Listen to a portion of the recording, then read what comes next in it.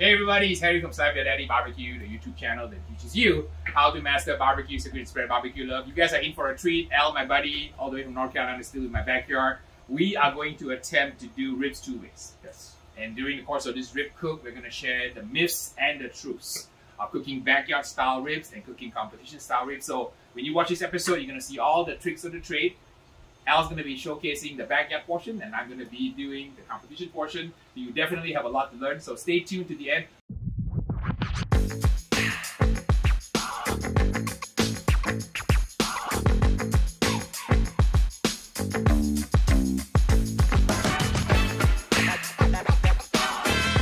Spare rib comes from a hog, Right. and usually you have a left and a right. So I'm holding with me a right spare rib. It's on the chest of the cow. So Right. you are holding a, can you flip it the other way?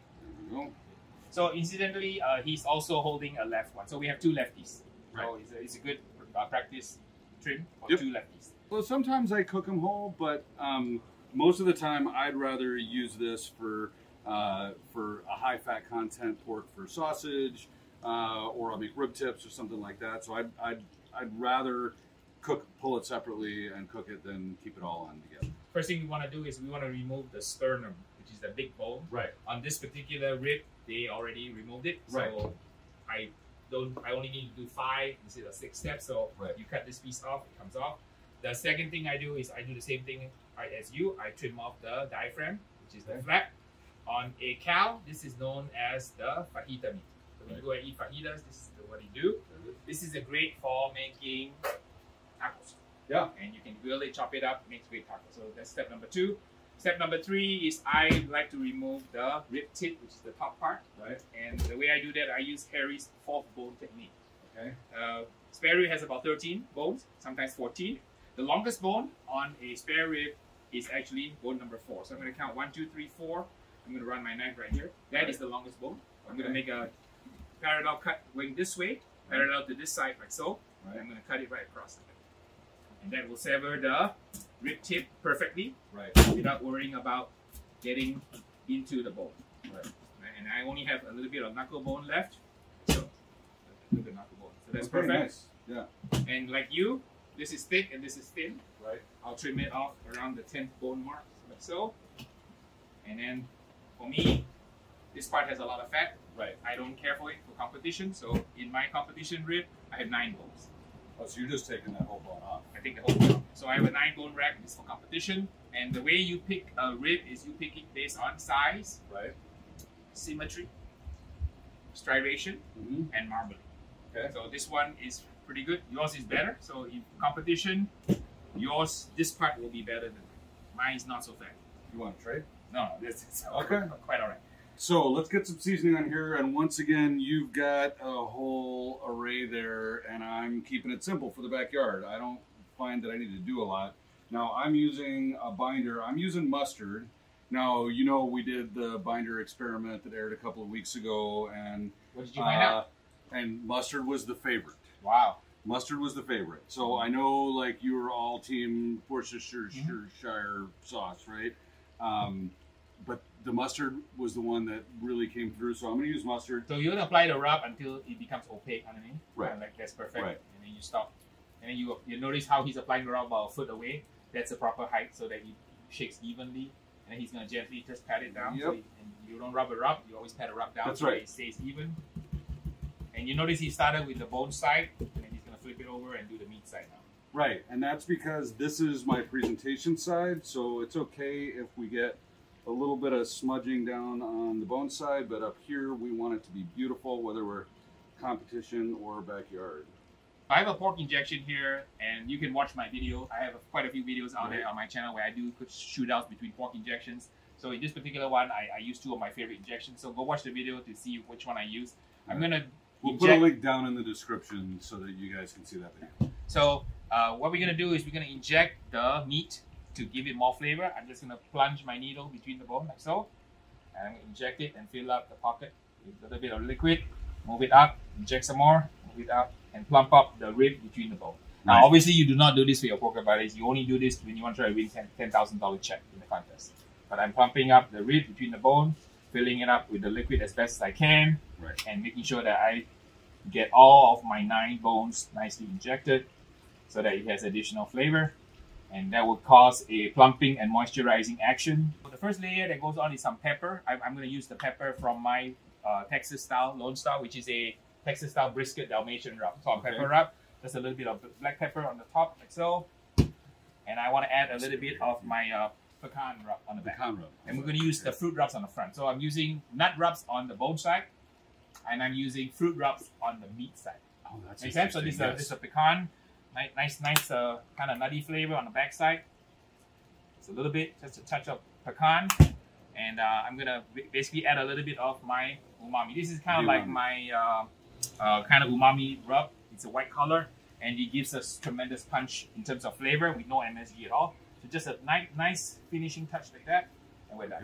The back was a nut rub. So the front, I'm using my cherry and my peach rub. So this is fantastic flavor. Cherry and peach on the meat side. On the meat side. Okay. So, and you notice that it's got beautiful flecks of chili in there. Yeah. So it gives a little bit of heat. I'm going to now add my Honeylicious peach on it. So, nice even coat. Apply it about 10 feet away, and I always shake my bottle before I apply it on. I gently tap it down, and I just finish it with my umami rub, which is kind of like a supercharged MSG, non-MSG with non-MSG. Yes, okay. Just a little bit of touch on top. It's a finishing rub, and I let this sit for about an hour and a half. Okay, so a little longer than me. 2 hours is best, but you can cook it right away. It's going to be absolutely amazing. Okay. The ribs are getting ready for the shoot, and we have a few of these St. Louis ribs here. This is Al's backyard style and Harry's competition style. And spritzing helps to set the bark. Once the bark's set, we're gonna go ahead and wrap it, show you guys how a backyard is done. And Al, you gonna wrap it in paper or are you gonna wrap it in? I'm gonna wrap in paper. Paper? Okay. Yeah, so you see one that Al trimmed properly and one that Al got a little too aggressive on, and you see Harry's 2 perfectly trimmed racks. It's all good. It's all gonna be eaten anyway. So.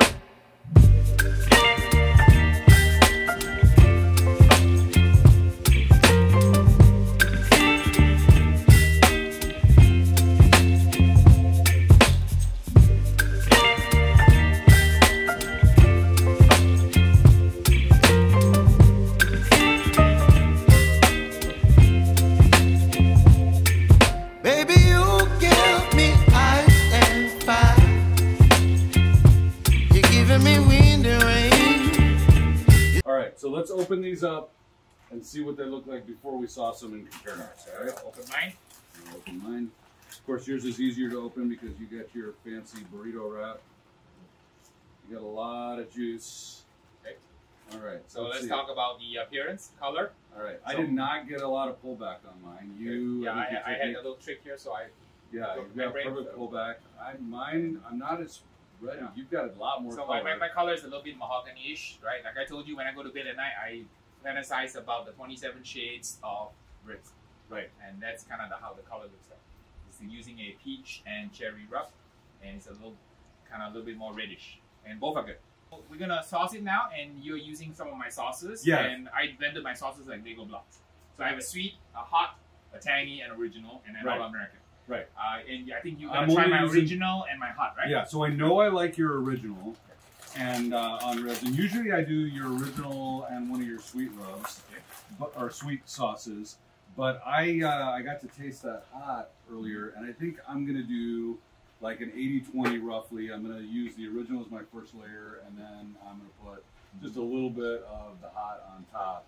In a competition setting, I would basically put the sauce on, right? And my ribs are super hot, right? Because they just came out the pit, and I'll let the residual heat set the sauce. Okay. Alternatively, you can plate the sauce on and put it in the pit for about 5 minutes just to set the sauce. Which is what I usually do. So I'm going to use my 50-50 Carolina tangy and cheeky sweet Kansas City. So I like a kind of a sweet and tangy sauce. But sorry, a little bit more sweet than tangy, so I'm going to add it here. I'm going to mix it on the tabletop here. So I mixed 3 sauces, so just a little bit of heat. You're going to mix together on the board. In homage to you, I'm going to mix them up on the tabletop. Okay. I'm going to brush my sauce on. So I'm just going to drizzle the hot over here while you're doing that. So a competition technique is you spray water, and that gets rid of the brush marks. So I'll show you what I mean here. That way the brush marks don't appear. So for those of you at home who want to impress your father-in-law, mother-in-law, this is the technique we use in competition. All right, so let's cut into these. I'm going to cut from the middle. How do you cut? I'll cut right from the middle too. Okay. So, You, of course, have pullback so you can see your bones. yes. I, of course, don't. So I'm going to cut like this because I'm a cheating cheater. All right, that looks pretty good. Okay. I'm pretty happy with my first one. Taste one on the side, make some final seasoning. All right. Wait, you're going to taste and make more seasoning changes? This is the most important part of the contest. Competition All style. right, competition ribs for both of you. Now, Harry, Do you we get have a taste also or no? Yeah, I think we should taste. We should taste. All right, I'm going to take this one. you have not been talking this up. Okay, Is this one of the things that's inedible, or? This one is probably edible because Okay. I tend to calibrate more salt towards the end. So the brisket is the saltiest. This is second saltiest. All right. Chicken is less salty. So Kevin, you don't know this. I know Harry, you know this because you watch my videos. But on this channel, we toast, so we cheers each other and we cheers the audience. Okay. And can they have one? Can I give them this one? Yeah. All right, this one's for you guys. Okay, All right, ready? One for my guy here. Yeah, there you go. All right, you guys get one too. All right, ready? Ready? Go. Cheers. Cheers. Cheers. Cheers. I think it's too sweet for me, but it's good. Like I can see how hard you worked, and you certainly got the flavor profile and the layers of flavor right. Yeah, this is kind of what the flavor profile is in California. Okay. And, heat and sweet. If I go to Kansas City, this will be just deadly, sickly sweet. No heat. Okay. Cheers. Cheers. All right. Cheers.